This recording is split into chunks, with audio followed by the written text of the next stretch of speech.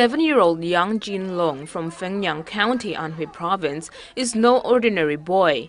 He's proving to have supernormal strength way beyond his years. When he was born, he weighed just over 12 pounds. He now weighs 112 pounds.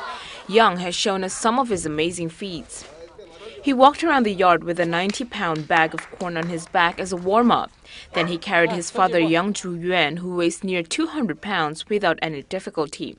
Mighty Mouse has a sense of humor when asked by a reporter why he has so much strength.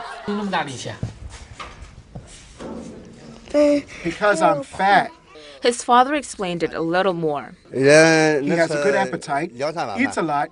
He can eat 2 or 3 bowls of rice, similar to that of an adult. He could eat lots since childhood. It appears that the young fellow is not too happy with his large frame. Now, I have been on a diet, dare not eat much for dozens of days. As a finale, he then managed to pull a car with 5 people inside, weighing about 1.4 tons for a few yards. Despite wanting to slim down a bit, he says he would like to be a weightlifting champion in the future.